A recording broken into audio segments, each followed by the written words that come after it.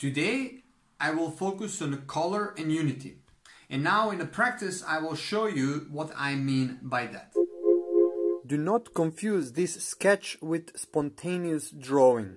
In this case, this is nothing as a spontaneous drawing. In fact, this sketch is planned. By pulling lines over my paper, I created multiple geometric shapes. But let's focus on color and unity. Firstly, I will show you what not to do. Do not use only elementary colors. And as you can see on this side of the artwork, I made intentionally clash of the colors.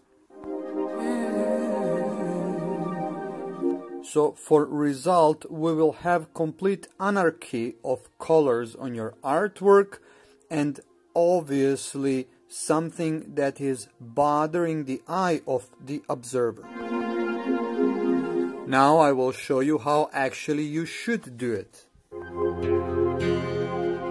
I would suggest to use color value on the shapes independently.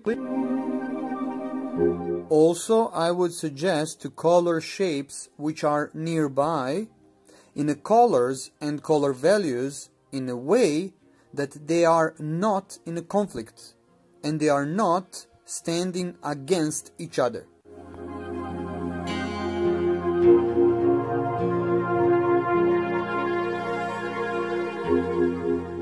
You already can see the obvious difference in a unity in between the left and the right side of this artwork.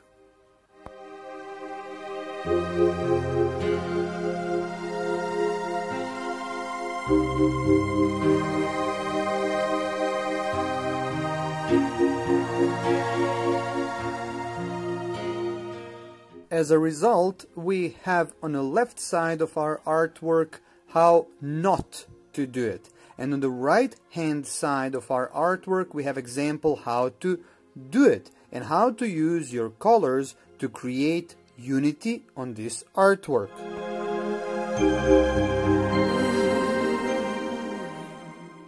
Now when you understand what I mean by color and unity in this specific artwork, we are ready for next step.